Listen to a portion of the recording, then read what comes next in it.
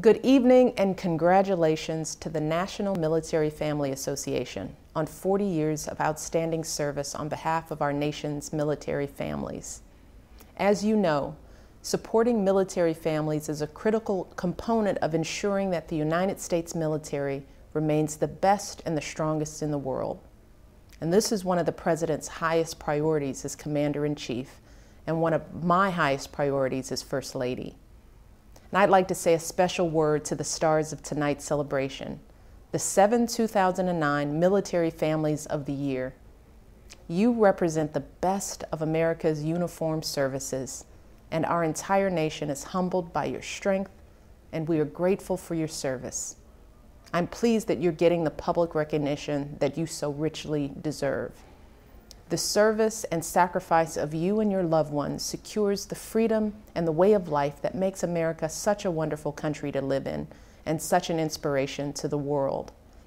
And while our nation may never be able to fully repay the debt of gratitude we owe you, please know that the President is fully committed to ensuring that his administration does everything it can to support you, from better pay, housing, and child care, to more support for military spouse career development, to more support for our wounded warriors and veterans.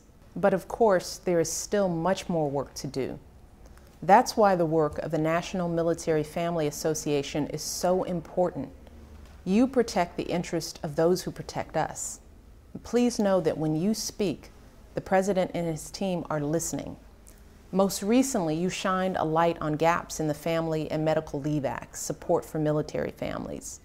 And we heard you and began working with Congress to close those gaps and to extend family leave protection to the military and veteran families who need it.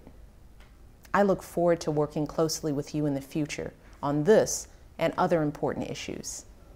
The courage, patriotism, and commitment to excellence our men and women in uniform and their families display every day are an inspiration to us all. Thank you for your service, and God bless you.